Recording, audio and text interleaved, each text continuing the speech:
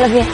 I think now is the perfect time to tell her what the fortune teller told me and Byron. So you know when I went to Byron, I got like my star sign read where she pulled loads of these cards out like she was playing 21. On the card that she gave me, she said the relation's ready to move to the next step. The card had a moon on, and the moon was that far off from being a full moon. And I said, clicked, this is the next step. Next step. Oh my God. Is he about to propose? I want to put it in your arse. Because we haven't done that yet, and that is the next step for the cock to go in the arse. Are you talking me? I thought he was about to propose, not try and stick it in me arse. Sam, it's not going in me arse. Well, the card woman said you're ready for the next step.